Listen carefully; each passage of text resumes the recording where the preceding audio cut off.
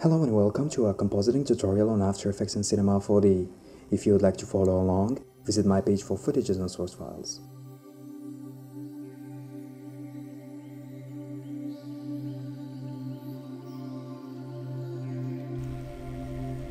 So yeah, welcome to Cinema 4D. If this is your first time that you're gonna use Cinema 4D, I'm using Cinema 4D R15, and this is definitely not a beginner tutorial like interface and stuff, but I'm just gonna go dive in directly into what you need to do, because I believe you can use the same technique even in 3D Studio Max or Maya or any other software, but I'm gonna use Cinema 4D because I'm really comfortable with this software. And yeah, so the first thing that we need to know is some really basic stuff. For example, I'm just gonna create a box. All right, I'm just gonna make sure that I have my Google shading. So basically this is a box, and if I try to render, it's gonna be as simple as that. All right, but what we need to do in our example is that we need to try to find out how to create. As you can see, this really nice specular going on right there, and yeah, this kind of highlight that is going on. We need to know how to get this kind of lines. So by just rendering like that, that is not possible. The only way for us to get that is that if we activate the fillet, but of course it's quite too fat. Now, not that I have things against fat people, but it's just that it's really not helping us at all here. So as you can see here, we have already that small highlight.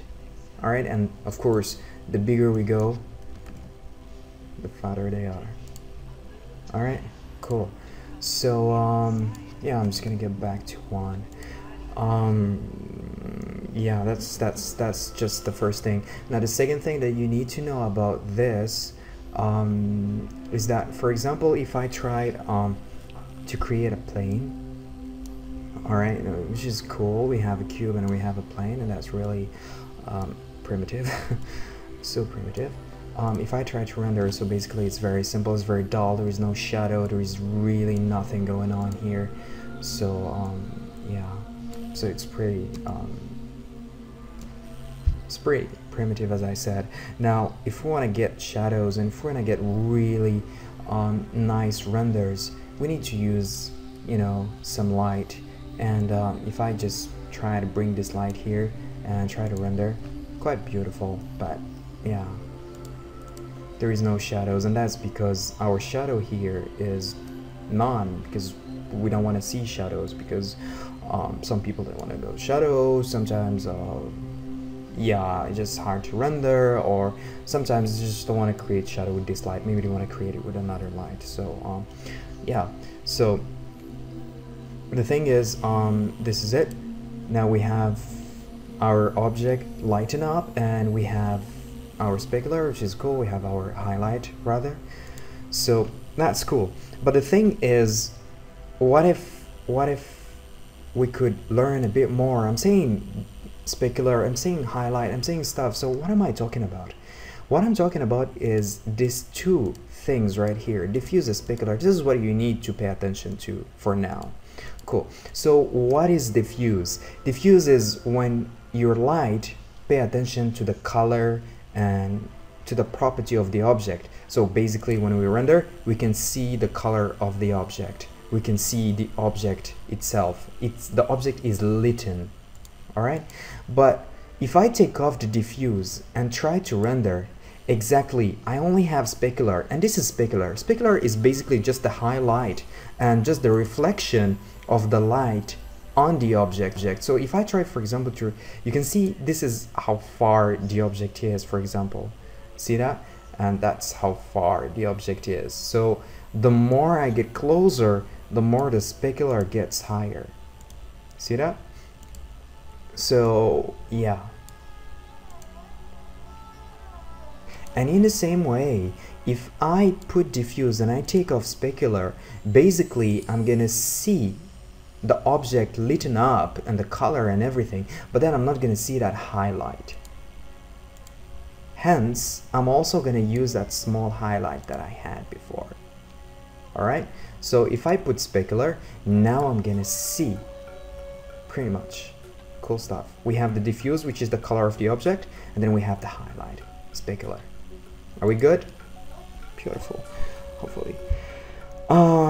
That's pretty much it. Now let's talk a bit about shadows. Now doing shadows is also really important in this project, because we need some really soft shadows and it shouldn't be really hard.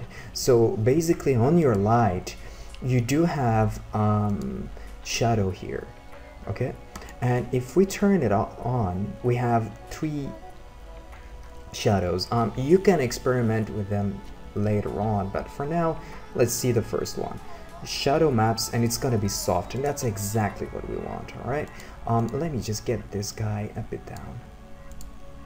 All right, so this is it. Now let's see what's the difference between shadow map soft and hard, and as the name says, we're gonna have a hard one. Basically it's like we don't have a gradient of shadow. You see, it's just super like a fill. It's super strong. There is no gradient, whereby if I go and do a shadow map soft, I'm gonna have this realistic gradient here, which is quite cool. All right, it's beautiful. And yeah, this is pretty much it. Cool. And of course, if you move your light, yeah, the shadow is gonna change.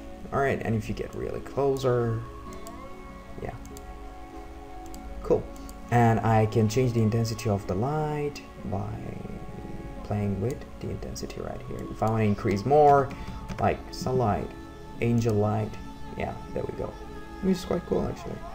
No, it's not. All right, cool. More than that, sometimes you don't want to light up everything, you know, you don't really want to light up everything, but you just want to light up a certain area, you know. So to do that, we need to go to detail, and we're going to change the fall off to inverse square, and that will create a light with a kind of aura. All right, now the aura is pretty much, as you can see, is covering this thing. Now if we try to decrease the aura, see that? If we try to increase, that's what's going on. So if I put it like this, and then I try to get it closer, that's what's gonna happen. I have to get it really close so that I can see the object, or else I can't see it because it doesn't fall under this area. That's why it's called a fall off. It doesn't fall under it, meaning that only what falls under this spectrum right here, and this area, whatever they call it, will be lightened up and will be taken into consideration. All right, cool. So this is when it comes to light and shadows. Cool. Now on the next part, we're gonna try it, to explain other techniques that we're gonna use before we start recreating and creating the scene. All right, so I'll see you in the next part.